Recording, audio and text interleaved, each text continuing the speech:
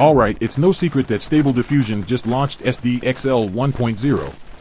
Everyone is covering it. It's available to download right now on Hugging Face. Once you get it installed, you'll be able to run it on your Stable Diffusion Automatic 11.11 web UI. You'll have a SDXL Refiner 1.0 model and a SDXL Base 1.0 model. Here's where everything went under the radar. While everyone was busy covering SDXL 1.0 official release, Lycon was busy creating the first fine-tuned SDXL 1.0 model. And within hours of release of the official SDXL 1.0 release, Lycon released a fine-tuned version called DreamShaper XL 1.0. Let's take a look at the different results. I'll be testing the Refiner model, the base model, and the fine-tuned DreamShaper XL 1.0 model. I'll start with this prompt. Ethereal particles of light wrapped around a beautiful long-haired black cat with bright blue eyes close up. And for the negative prompt, I'll use blurry, bad art, ugly, branding, logo, text, signature, watermark, tie, script, cursive characters. Let's see what the three SDXL models produce. I will start with the Refiner model, then we'll go with the base and fine-tuned DreamShaper XL model.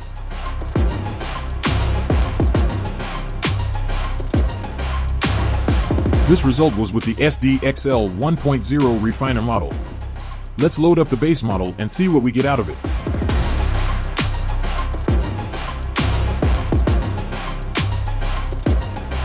Nice, this is what the SDXL 1.0 base model produced. Now, let's load up the fine-tuned SDXL 1.0 DreamShaper model and see what it creates.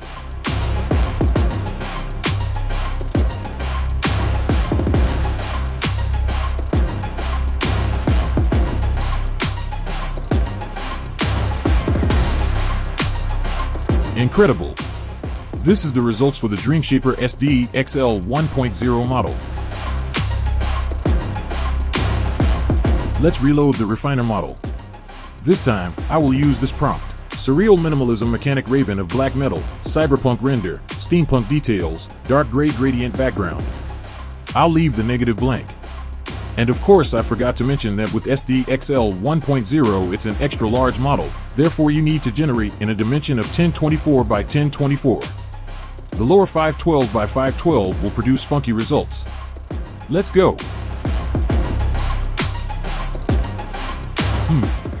Not feeling this Refiner model. But oh well. Let's move forward. Let's reload the SDXL 1.0 base model.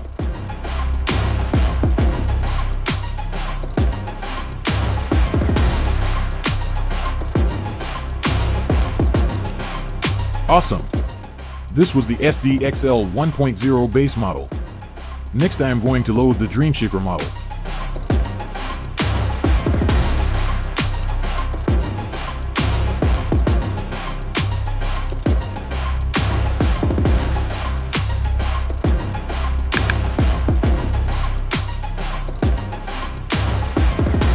Very nice. This was with the fine-tuned DreamShaper model. So to get up and running with the new SDXL 1.0 models on Automatic 11.11, you'll need to visit the Hugging Face link.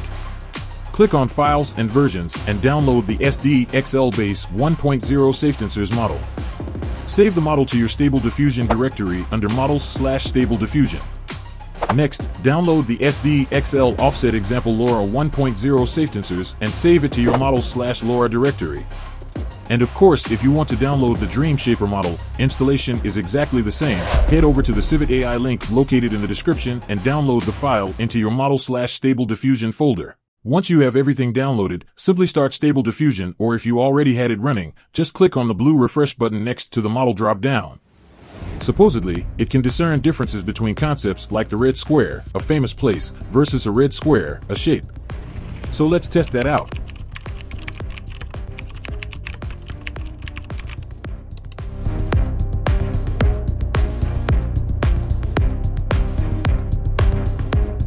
Okay, cool. Now let's change it from the red square to a red square.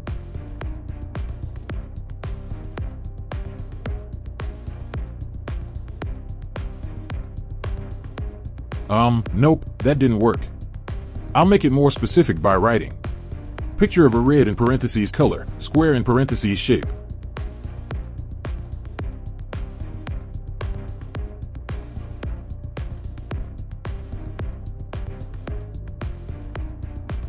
Okay, that sort of worked. Let's see how it does with hands. I'll prompt. Beautiful picture of a human hand.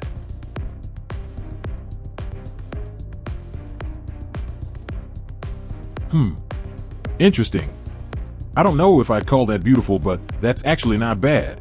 I can't wait till the SDXL model has ControlNet support. It's going to be awesome. Let's take a look at the Stability AI website again and have a look at some of the other features and improvements. The largest open image model, SDXL 1.0, has one of the largest parameter counts of any open access image model, built on an innovative new architecture composed of a 3.5B parameter base model and a 6.6B parameter refiner. The full model consists of a mixture of experts pipeline for latent diffusion. In the first step, the base model generates noisy latents, which are then further processed with a refinement model specialized for the final denoising steps. Note that the base model can also be used as a standalone module. Then it says, fine-tuning and advanced control. With SDXL 1.0, fine-tuning the model to custom data is easier than ever. Custom LoRa's or checkpoints can be generated with less need for data wrangling.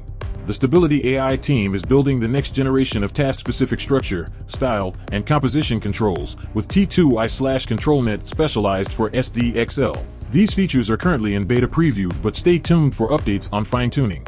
Image control on SDXL is forthcoming. Sweet! Alright folks, SDXL 1.0 isn't just an upgrade, it's a whole new league in the realm of text-to-image generation, and we're only just scratching the surface of its capabilities. Now, the thing that really has me stoked about the SDXL 1.0 is the pure beast mode scale of it, combined with its slick customizability. It's like having a monster truck with the handling of a sports car. We're talking power and precision in one package. And hold onto your seats, because ControlNet support is on the horizon. I'm buzzing just thinking about it. We'll be able to fine-tune this model like never before. Remember, SDXL 1.0 isn't just the future, it's the present, and it's one hell of a present at that. Your mission, should you choose to accept it, is to take SDXL 1.0, run with it, push its limits, and create something incredible. I can't wait to see what you come up with.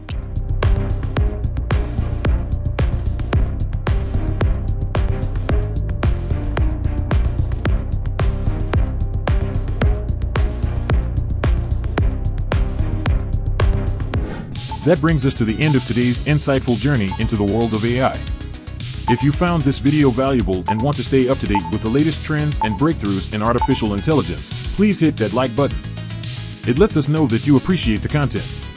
Don't forget to subscribe to our channel. By doing so, you'll become part of a community that's at the forefront of AI discussions. And remember, by clicking the bell icon, you'll get notified whenever we upload new content, ensuring you never miss a beat in this fast-paced field. Finally, we encourage you to share your thoughts and questions in the comment section below. We love hearing from you, and your insights could spark fascinating discussions among the AI controversy community. Thank you so much for your time and attention. We look forward to seeing you in the next video. Until then, keep exploring, keep learning, and keep pushing the boundaries of what's possible.